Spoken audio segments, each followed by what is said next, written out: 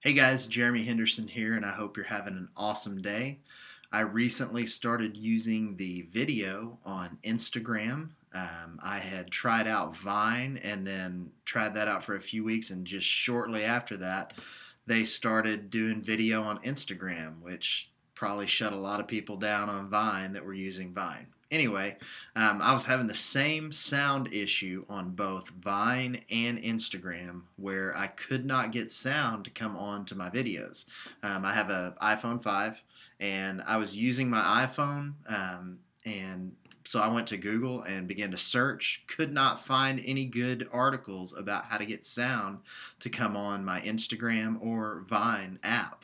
And what I discovered finally in some random Yahoo answer is that you have to have the setting for your iPhone turned on for sound. You cannot have it set to silent. Now, I like to have my stuff set to silent, especially when I'm working. I don't want to hear notifications for every single thing. I just like to hear it vibrate, which is why I keep it on silent. But if you want video on your iPhone, just turn on the button on the side there, and you will have sound for your video for Instagram or Vine or Pinterest or many of the other apps that play video. They will not play sound for videos inside the app unless it's turned on. If you enjoyed this video and this helped you out, please put a comment below. Share this with your friends.